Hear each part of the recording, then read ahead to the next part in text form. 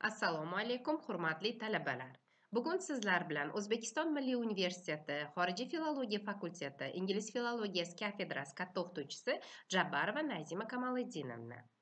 Ma'ruzamni mavzusi ertaklar yordamida xorijiy tillarni o'qitish. Boshlang'ich sinflarda chet tili o'qitish metodikasi 4-kurs fanidan bitta ma'ruza hisoblanadi. Xo'p, keling ma'ruzamni ingliz tilida olib borsam. Let me introduce my topic, then we will move to another parts of my lecture.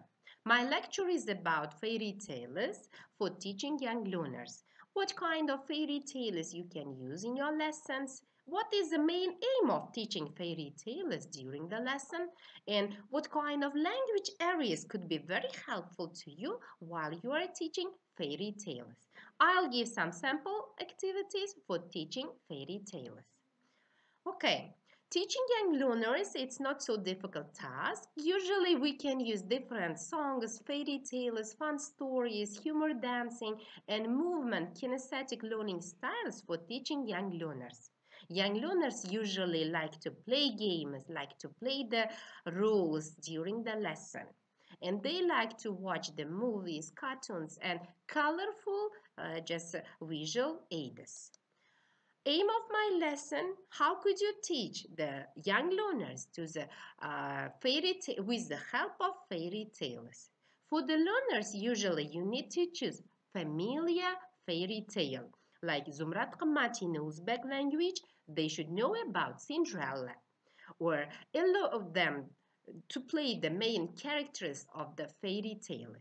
Try to introduce different types of vocabulary with the help of fairy tales. For example, if it's Cinderella, ask them to tell about the stepmother, father, or family members. Or about clothes, if it's just Kuloyim or Zumrat Hamad. To help the older primary children, you can use some different language areas. For example, comparative form of the adjectives, past simple, and so on. What kind of materials could be helpful for teaching fairy tales? Usually, you need to use different colorful fairy tales. These fairy tales could be just easy to understand, and they should be colorful first of all, because they are young learners. They love this kind of books. Not only fairy tales, you can use different kind of the flashcards. With the help of these flashcards, you can use different colors, different characters from the fairy tales. Only flashcards could be show the fairy tale just story characters, and plus you can use the worksheets for pre-activity, while activity, and post-reading activities. About fairy tales. When you choose a fairy tale, they should be colorful at the same time happy end fairy tales, because they wait the happy end at the end of your fairy tale. They should learn something from each of your fairy tale.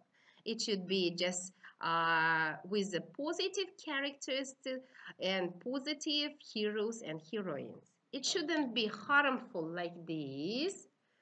It should be just a funny fairy tale.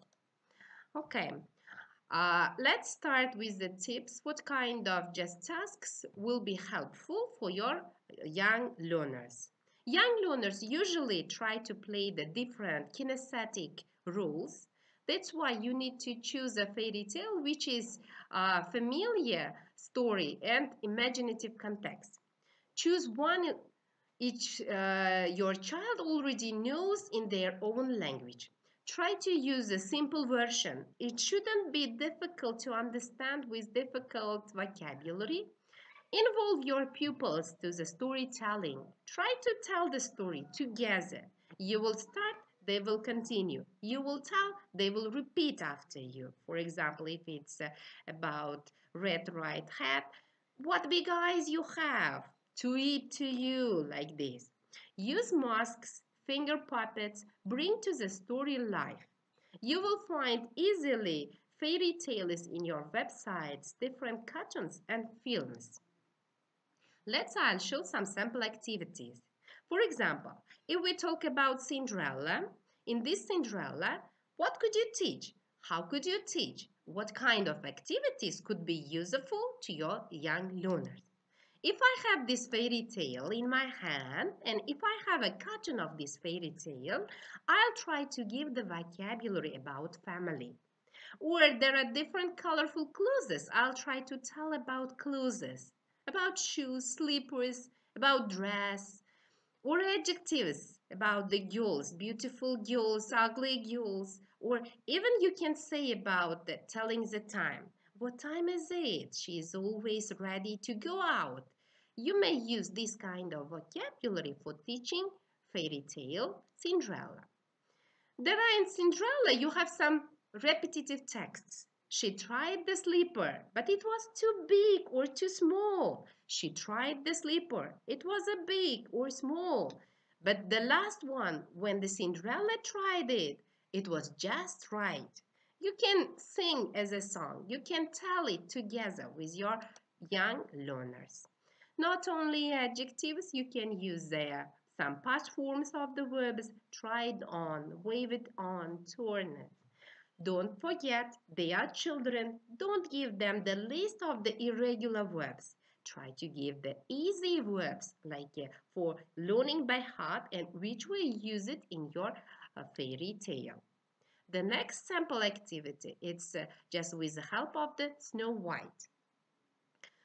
Okay, while you are giving the Snow White, again, you can give the adjectives, landscapes, because there are too many things just about buildings, and they can easily find the just adjectives. Big, beautiful building, or houses, furniture, everything is mass, or like this. Snow White.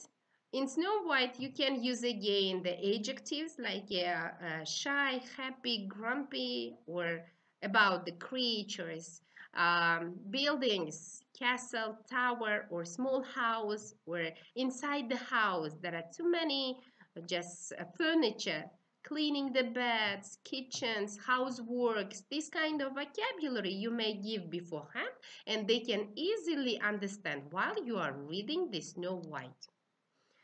There is also some repetitive text we have, for example, mirror, mirror on the wall, who is prettiest of them all? This kind of repetitive text they know already. They know just the order of the words in their own language and in the English language you will teach them. Next sample, Little Red Riding Hood. It's in Uzbek we call it Qizil Shapkacha. It's also very famous among children and they can easily listen and understand this fairy tale. First of all, you can use the animals in the forest, wolf or rabbit or food inside the box. You can just show it in real just life with real things. For example, you may take the basket and put the apples, cakes as a Red Riding Hood's mother. You can just prepare this basket. Landscapes, also senses and parts of body easily could be used in this kind of fairy tales. Try to show your body and say, do you have a big eyes? Do you have a big nose or ears? Try to tell it together with fairy tale. What a big eyes you have. They help me to see. What a big mouth you have. They help me to eat. Like this. They can understand without translation because they know this fairy tale very well. These are the sample activities and sample texts about the fairy tales. Now let's move to the just next part of the lesson. There are some links. You may easily enter to the Bridge Council links and easily find the huge number of fairy tales, cartoons, and different things. As a conclusion, I can say, try to use fairy tales because most of young learners are kinesthetic learners. They can learn from the mimes, gestures, and with the visual aids, and your voice also help them to understand your fairy tale. Try to use different fairy tales with happy end. Try to use the different cartoons to just telling the fairy tale. Try to involve your students, pupils to the telling this kind of fairy tales. Thank you for your attention. This is the end of my lecture. E'tiboringiz uchun rahmat. Bugungi ma'ruzam tamom.